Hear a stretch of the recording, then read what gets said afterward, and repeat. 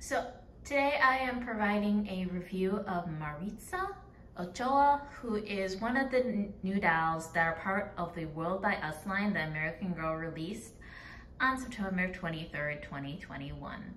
So this will look again at the doll itself and her meat accessories, as well as the packaging of her boxes and her book. So the Maritza doll is the Joss mold, which was released in 2020 for the Girl of the Year doll Joss, hence the naming of the mold. She has the lighter medium skin mold, so not the older one that was first released when Josefina came out, but the newer one that was released, I believe, back in 2018, I want to say.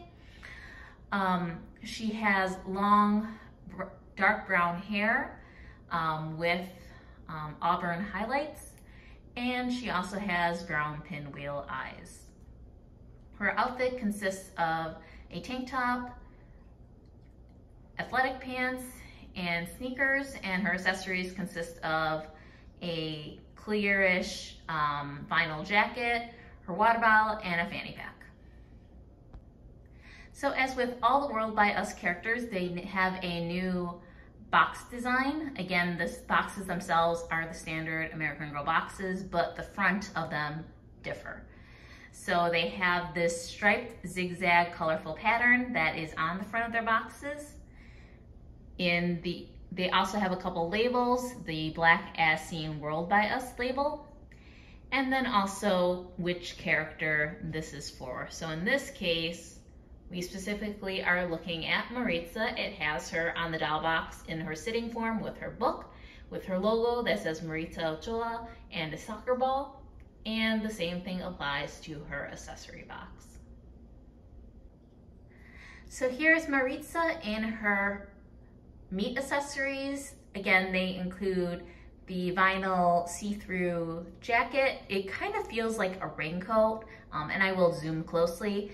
Her fanny pack, as well as her water bottle. There isn't really a way for her to hold the water bottle, unfortunately, but the water bottle is cute and does match her overall colors of the black, coral pink, light pink, aqua, and yellow.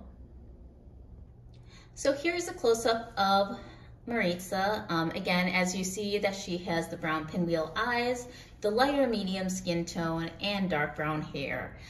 I really love her auburn highlights. This video is not capturing them to their beauty, but they are just gorgeous. With her face paint, again, she has the thicker eyebrows. It's a new pattern, and her eyelashes are, again, she has additional painted eyelashes on it in addition to her default eyelashes. And like Yvette, she has this gap in the eyelashes, which McKenna doesn't have. So I'm not sure why they decided to do this with Maritza and Yvette, but they did. Now, the one thing I would say is that the eyelash pattern works on Yvette. I don't think it works as well on Maritza. And it's not so much the idea behind them versus how they are shaped and how it overall looks on the Joss mold. I just don't think it benefits Joss or the Joss mold at all. It just, especially certain pictures, I think it just makes her look cross-eyed. So I'm not sure if I'm gonna end up keeping those painted eyelashes, especially the bottom ones on her, but we'll see. Again, let's move to her meat outfit. It consists of a tank that has some mesh here, and it does have kind of a princess seams to it. Her jacket itself is kind of a raincoat type of vinyl with some colored stripes sewed into it. Her fanny pack is pink, and it's kind of just a, not tie-dye, but just has a slight gradient in her pattern, and with the zipper with the star. Her pants are very, very much similar to the yoga pants that came out with the previous mix and match from this year. So honestly, like, that mix and match is probably going to be perfect if you're planning on keeping Maritza as her default character. Here are sneakers. They are slide on. They have crisscrossed black laces, and they are striped with coral and blue, and then the toe area is a light pink. And the tongue is white.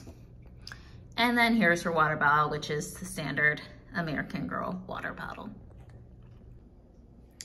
Here is Maritza next to Joss. I want to do comparisons since they do have the same face mold. As you can see, you can definitely see that there is a difference in their skin tone when they're standing next to each other, and we know that Joss is the standard light skin tone for American Girl dolls. They do have the same color eyes, but I think though between Joss's coloring and also her different eyebrows and the eyelashes, the painted eyelashes around her eyes, there is a significant different look to her compared to Joss, even though they are the same mold. So here is a close-up of Maritza alongside Joss. As you can see, they are the same face mold based on their lips, their nose shape. Maritza's mold looks a little bit chubbier, but that's likely just due to variation in the mold casts over time. The Joss here, I end up getting on her debut, so she's a very first run Joss, and they may have updated the mold cast since then. However, there is again some slight differences when you factor in the new eyebrows as well as the eyelash pattern. It does give a slightly different look to the Joss mold. Okay, so here we have some comparison dolls. On the very far right is a custom doll, but she has a Truly Me 55 wig. Next then we have Maritza. Next to her is Truly Me 84. And then finally on the far left we have Kanani. So you can see here that Maritza's hair length is pretty close to Truly Me 84's. It's possibly a tad longer, but then when you also look at Kanani, it's definitely by no means as long as Kanani's, maybe about an inch shorter. So this is just roughly a comparison of where her hair length falls. So here is Maritza's book. It is titled Lead with Your Heart and by Angela Cervantes. Again, the back has the summary, including, Maritza's logo with the soccer ball and her full name, Maritza Ochoa, and also the World by Us logo and price and ISBN and all the other fun stuff. Okay, so similar to McKenna's book, we do have her at the front. We have the author, illustrator, and advisors for her book. And then here is the opening pages, which, as I mentioned in McKenna's video, this illustration is different and it's specific to the illustrator for each book.